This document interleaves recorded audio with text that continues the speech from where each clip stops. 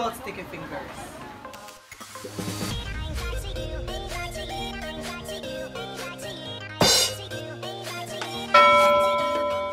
In today's video, we are going to attend Margrette's birthday celebration, which was held at Sticky Finger in Lapu-Lapu City. Margrette is the founder of Bisaya YouTubers Club.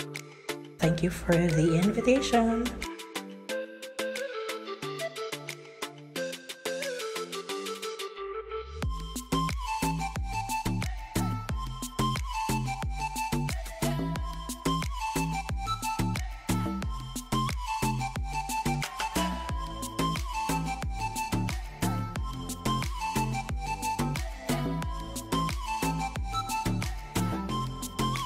Wala akong bagong boyfriend.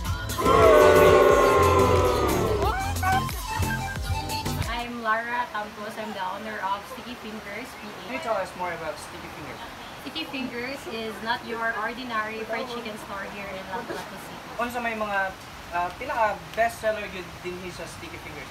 We have so good honey butter and buff chick flavors. These are our signature flavors sa Manchikas.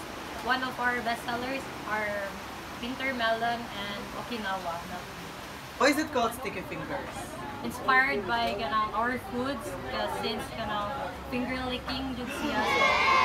For sure, ma-sticky jud ang inyong finger. Visit our Facebook page, Sticky Fingers PH. And also our Instagram, Sticky Fingers PH. Thank you so much for watching, guys, and please visit Sticky Fingers, located here in JB Commercial Building here in Lapu-Lapu City. And thank you so much for watching. Bye. Bye, Boy Abunda.